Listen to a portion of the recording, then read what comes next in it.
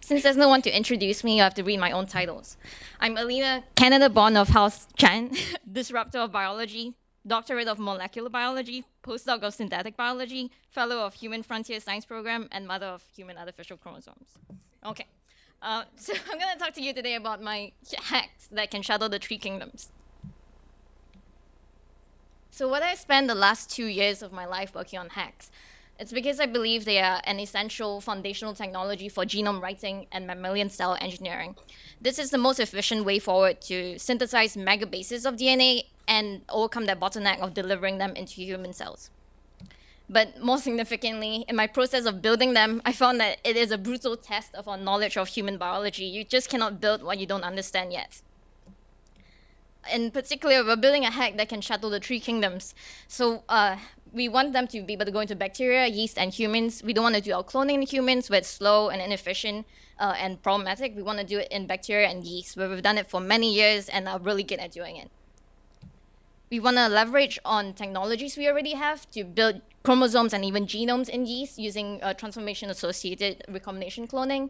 And recently, we've optimized a method to fuse yeast to human cells and deliver not just those megabase-sized constructs, but also functional proteins. So take that for Frankenstein cells.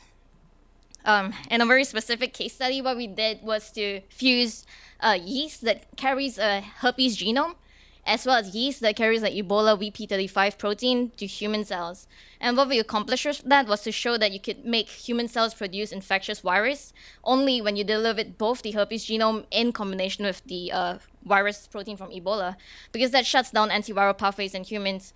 And so this is just one example, but you can imagine the kind of combinatorial toolkit for human cell engineering you could build using many different types of yeast with protein infectors and different genetic constructs.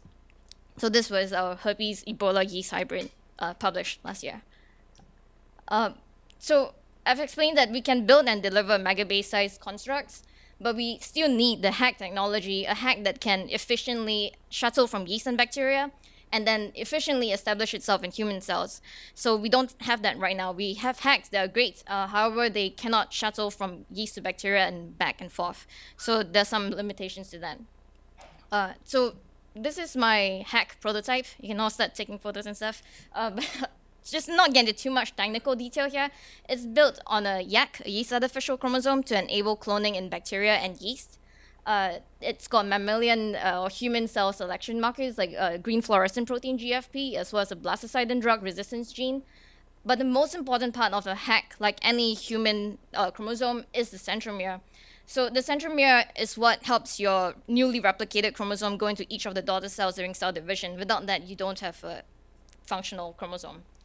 So the most important thing to note about human centromeres is that it's not just a genetic sequence requirement like it is in bacteria and yeast. You actually need epigenetic or protein interactions with your DNA. And so that was a really tough part to figure out.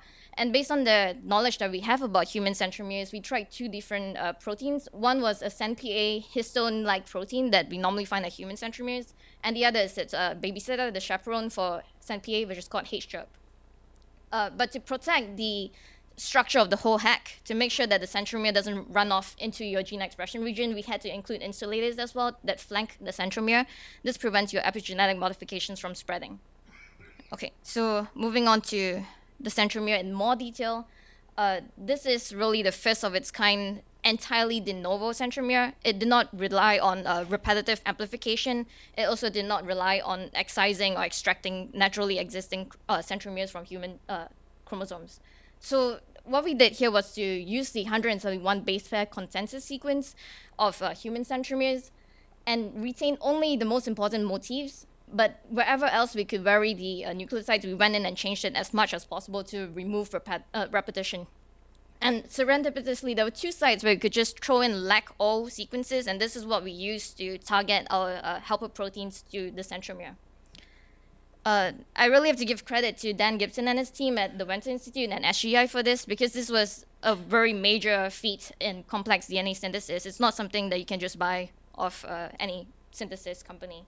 And it took many months to build this, but it's a good, we've established a protocol and we want to move on from here to build even more complex centromeres. So I mean, normally when I tell someone I build a completely de novo centromere, or Dan Gibson did it, they're like, no way, you can do that. So normally you just want to go in and chop up centromeres and amplify them to megabases in size. So I finally got around to testing the hack, and right now it's only 30 kb, so it's really small. It's comparable to most of your other human vectors. I lipofectamine transfected it into my human cells, selected with the drug blastocidin for 2 weeks, and then took it off selection, sorted for just the GFP positive cells, and followed them for weeks afterwards.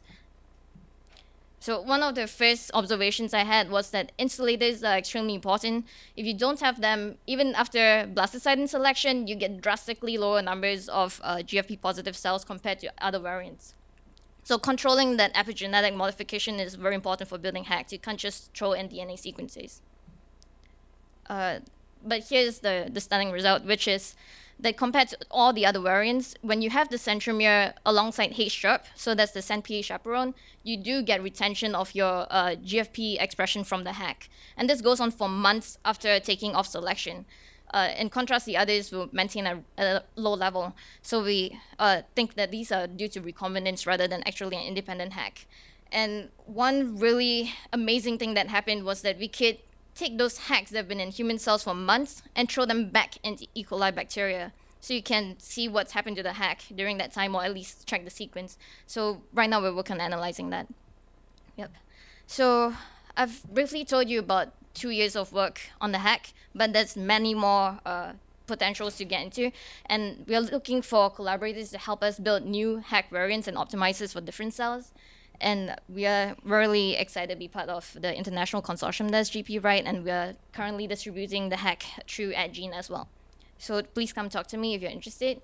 And let's see, let's thank all these people. So I had a lot of crazy undergrads working for me in the last year. Lots of people who helped me resurrect like ancient scientific methods like Southern blots and Pulse Future. And also all the upper management, which here also includes Jeff, who just gave a talk just now. All right, that's the end of my talk. Yeah, thank you.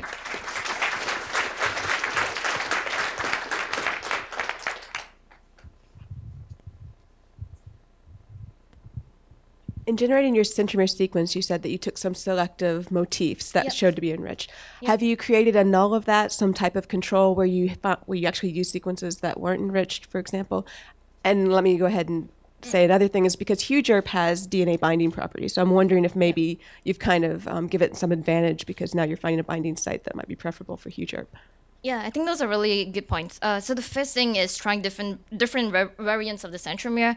And that's something we didn't have the bandwidth for because it was super high-risk project and a lot of money and time. So now that we've shown that it kind of works, we want to move forward and try those different variants, like you said.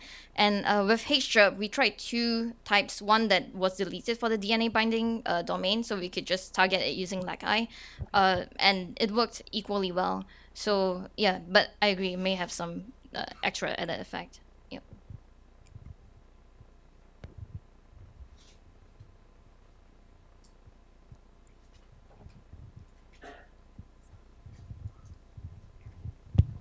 So did you check size of human artificial chromosome in human cells? What size? Oh, yeah. So that's why I tried to do all these ancient methods. I'm still trying.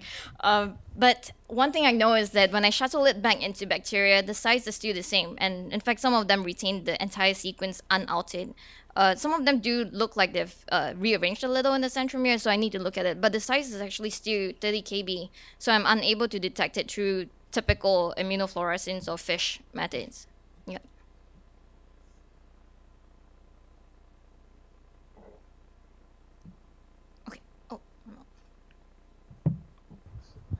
Great talk. A quick question. When you see them go in and out of the cells, do you see changes on, say, DNA methylation or any other changes on the hacks for their epigenetic state? I don't know that right now because when they go into bacteria, like, those modifications might be lost. But I'm doing some chip experiments now, and mainly I'm looking for CENPA deposition on the centromere. Yeah, bacterial cells, you might see more methyl 6-adenosine because of their systems versus, say, methyl 5-cytosine. Yeah. Thanks. Okay. Looks I'm done. Thank you.